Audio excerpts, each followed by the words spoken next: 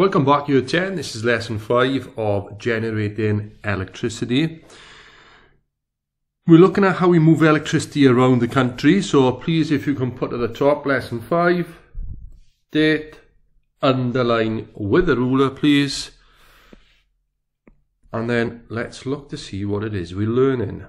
We're doing or completing pages 26 to 30. There's two main parts. Firstly, advantages and disadvantages of using different voltages of electricity at different points in the national grid, and the use of step up and step down transformers using the transmission of electricity from the power station.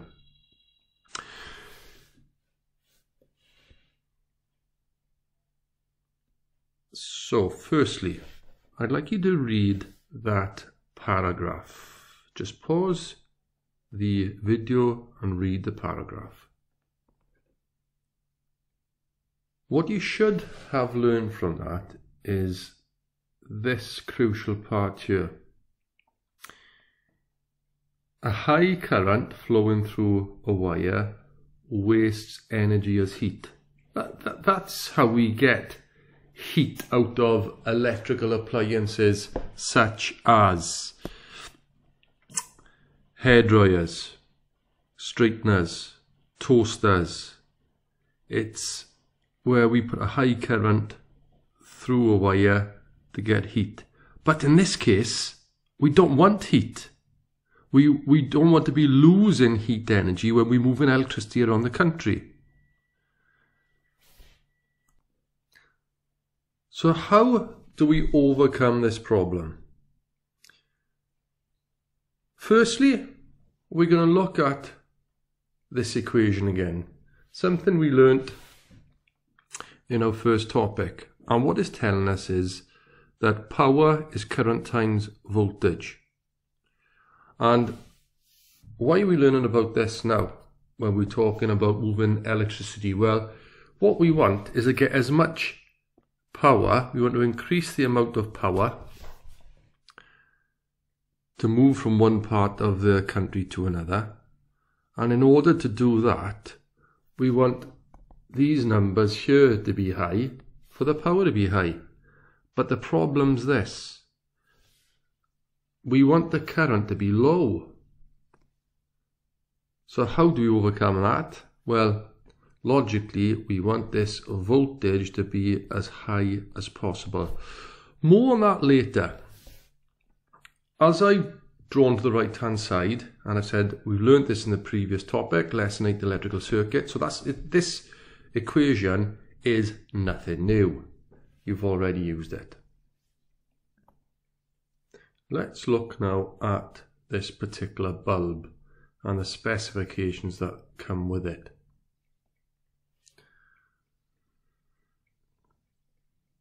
What you've got to do is use that information in order to answer the question. A quick look at the questions. There's question 1 and question 2. Question 1 asks, what is the power rating of this bulb? So you need to look above. It can be confusing because you've got two different values. What this is telling us here is not the actual power rating of the bulb, but the equivalent of the old style tungsten filament bulb. The actual power rating is this: it's 13 watts, 13 watts.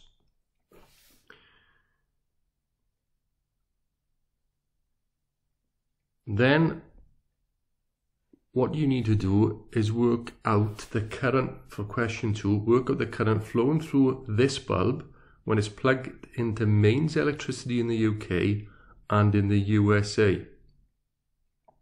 Over here is the information you're going to need for that. You need to understand that the mains voltage in the UK is 230 volts and in USA is 110 volts. You'll understand in a moment the advantage of the 230 volts main supply in the UK.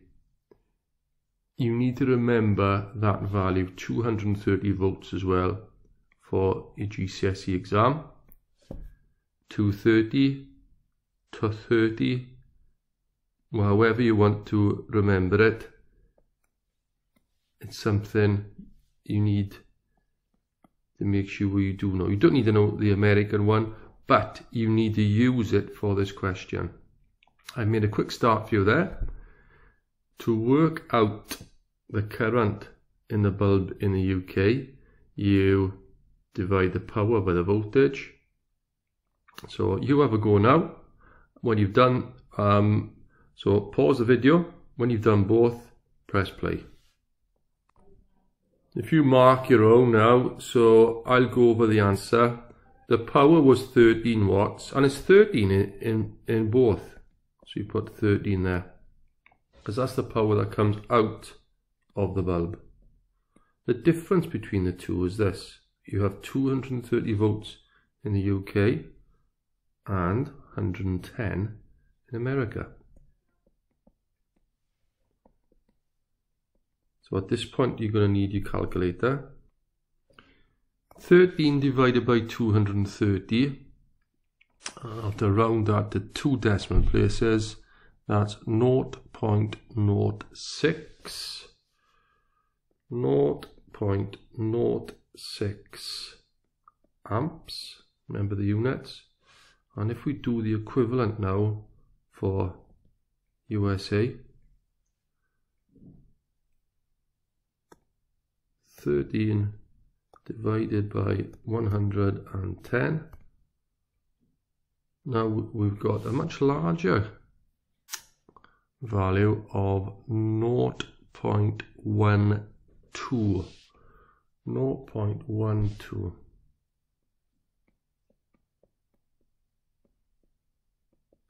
You can see that's double the current required to flow in the wires. Therefore, more current, more wasted energy. Next page. It says, you should have found out that even though the power out from the bulb stays the same, more current flows through the wires in the US than in the UK. To reduce the wasted heat energy lost through the wires, American electricians use thicker but more expensive wiring circuits. Now see if you understand this underneath. So a 250 kilowatt wind turbine, that's the power, P, wrong pen. Right, so that's P, the power. And remember, the power is current times voltage. Could generate either 10 amps at 25,000 or 1 amp at 250,000. Notice, if you were to multiply the current in the first instance, 10 times 25,000, you will get that 250 kilowatts. And you could do the same with these numbers here, but with those values, the current is 10 times less. Both of which then would produce a power of 250 kilowatts. The major power stations in the UK are connected together by part of the national grid, operating at, this is a massive voltage, look, 400 kilovolts. Just remember, anything over 50 volts can kill you. And that's called a supergrid, where the electrical energy wasted as heat works out at about 1%, so it's a very small percentage. The part of the national grid that connects homes and small businesses to the supergrid operates at 275 kilovolts or 132 kilovolts. If the whole grid operated at a lower voltage of 25 kilovolts, the electrical energy wasted as heat would be about 40%. That's huge. 40 times larger. Can you imagine how much then we'd pay for our electricity? Probably 40 times more. Therefore, electricity is transmitted around the country at very high voltage. Here it is. This is what you need to remember. Very high voltage.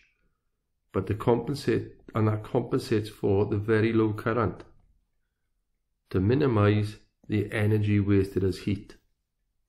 Underneath then we've got a diagram, and I'll rub this out in a second. I just want to show you where the flow of energy is. It comes out of the power station, goes along the pylons, and eventually, look, it gets to us. But on that journey, the voltage changes level a number of times, so that when it's traveling through these pylons here, we want to minimize the amount of heat energy that's being wasted along these wires. Your next activity is to transform that information from here to here underneath, and I've made a start for you. What I've done, look, is I've just started on the first part of the journey, the power station, where the electricity is 25 kilovolts there. And the next part are these things. I'm going to be learning more about these next. Step-up transformers. Effectively, what the step-up transformer is something that increases the voltage level, which is what we want. And it increases it to 400 kilovolts before it goes along the pylons. So I'll just read above so you know what you're doing. Use the diagram of the national grid transmission system to label up the diagram below. Include voltages in volts for the power station, cables between the pylons and the house. So I've made a start there for you, but before you go any further, let's just contextualize what it is you're doing again. And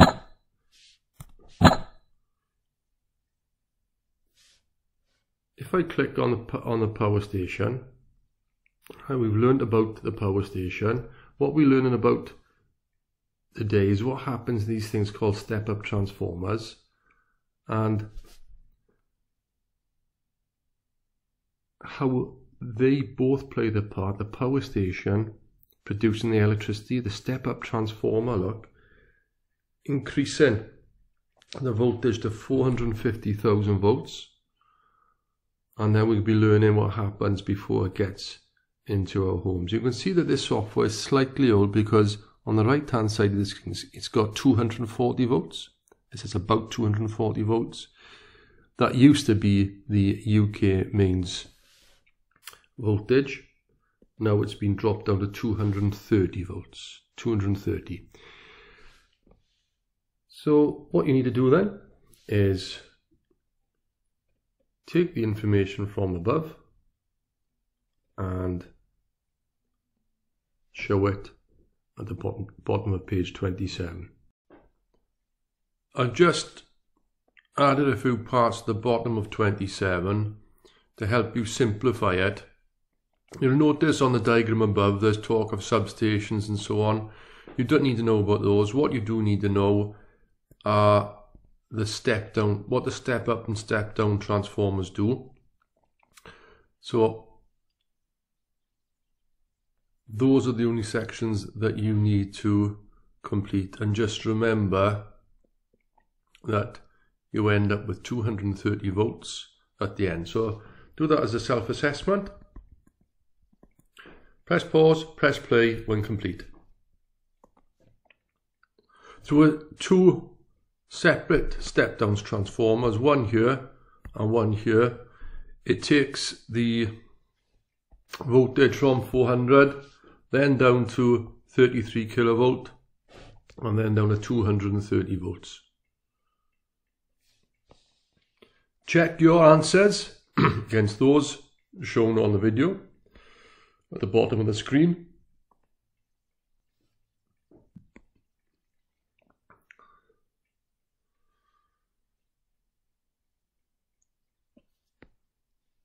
Okay, check yours against that slight glitch there. Apologies.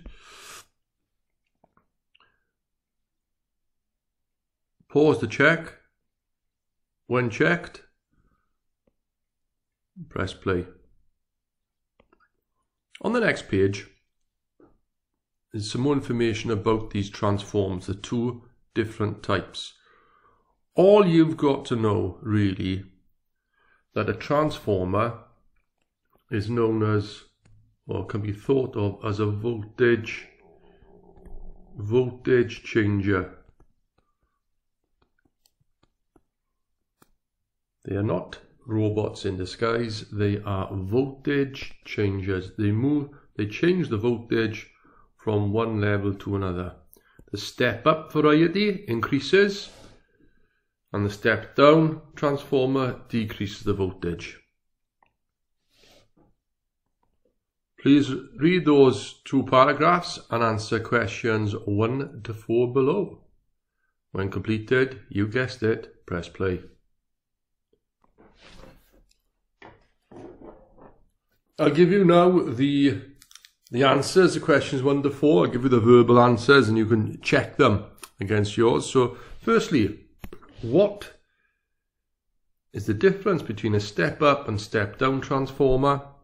Well, a step up transformer increases voltage and a step down transformer decreases voltage. Question 2. What type of transformer is placed between a power station and pylons? The answer is a step up transformer is placed between a power station and pylons. You can give the reason. So the because is we need to increase the voltage. Question 3. Electricity is sent through power cables at high voltage but low current to reduce heat loss to the surroundings and therefore have a more efficient system. I just took some wording from the text here. So I've looked at these two sentences, and that's what you do in comprehension, of course, isn't it? Step down transformers, something current and something voltage. Well, what the step down transformers do, they increase voltage, increase the voltage, because, no, mistake, step down. Down means the voltage goes down. Decrease, silly me. And if they decrease the voltage, they increase the current. Remember what I said? To keep that power the same. If one goes down, the other goes up. Make sure, please, that you, with the red pen, of course, self-assess, tick if correct, and correct, change, update, correct if required. Now, on the next couple of pages, we'll be learning a bit more about how these transformers work. You don't need to know the how. This is just additional information. So just to be clear, this additional information, I shall put a red arrow, sorry, a green arrow down. Oh, it's actually purple. Let's try that again. So from here all the way down to here, you don't actually need to know for your GCSE. Right. Now I'm going to leave answers to this in the video, but you're very welcome, of course, to fast forward on to page 30, the final page of the booklet. So here we go. Transformers come in two types, we know about that. Step up or step down. Transformers contain an iron core with two separate insulated coil windings. These are called the primary in coils and secondary out coils. The ratio of the coils between the primary and secondary tells us what type of transformer it is. Let's look at this example here. Okay, we've got 100 turns on the primary coil. 100 turns. We've got 200 volts going in. And because we've got 400 turns on the secondary coil, we're going to increase by a factor of 4. So 200 becomes 800. I'm going to add those in now here. I'll do a couple, then you can do a couple. So I think we had 100, going to 400, 200 volts going in, 800 volts coming out, and that would therefore be a step up because you've increased the voltage. I'll do one more. I'll do a step down.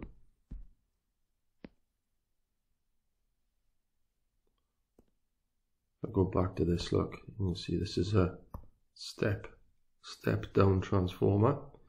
So we're going from 400 to 100, 200, so if we got 400 to 100, that means the number of turns is decreased by a factor of 4, so 200 has to be divided by 4, which gives you 50.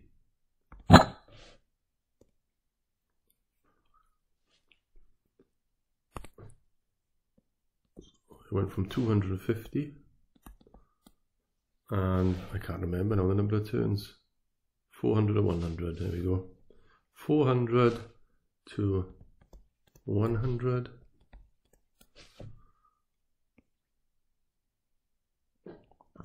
I'll put a couple in. Oh, I forgot. It's a step down transformer. I'll do a couple for you to try. Okay, so just as an additional piece of work here, look, question 3, 200 to 400 windings, the voltage, I'll leave that one for you to do. And then question 4, you can see the numbers there yourself. So just pause the videos at the right points and press play as needed. Okay, I'm going to write the answers in now. Pause again if you need to. We're going from 200 to 400. That means it's increased by a factor of 2. So 12 times 2, 24 volts. It's a step up transformer.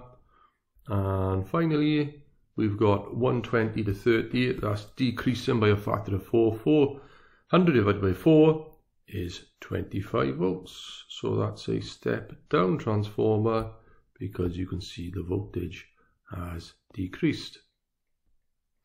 So the conclusion for a step-up transformer, if you treble the number of wires from the primary to the secondary coil, then the voltage increases by a factor of 3.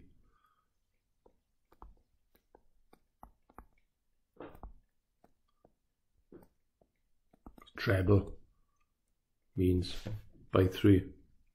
In a transformer, a step-down transformer, if the primary coil has 34 turns with a voltage that drops from 8 to 4, so that's half the voltage, we'll have to have half the number of turns in the secondary. Then the secondary coil will have 34 divided by 2, 17 turns.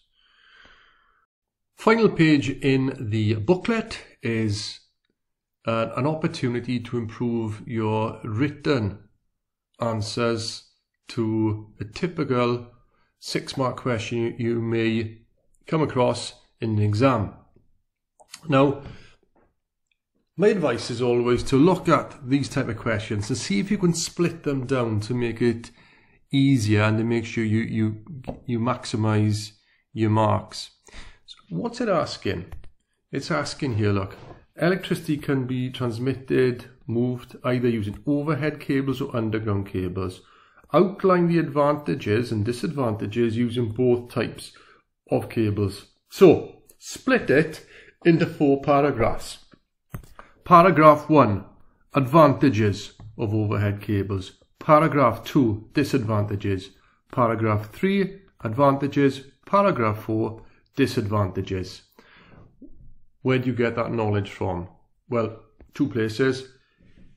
You can either look on the internet, or I've just taken this screenshot from the internet, and for underground cables there's a list of disadvantages and advantages here.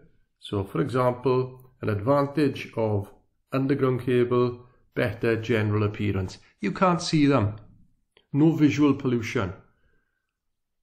Here's a list of advantages of using overhead. So main advantages, they are easier to repair. A disadvantage, they cause visual pollution. Often a disadvantage of one will be an advantage of the other. Visual pollution being an example. Try and get at least 2 advantages and disadvantages in each of those paragraphs. Well, that's it for this lesson. Just complete that task and we'll see you in the next topic. Bye for now.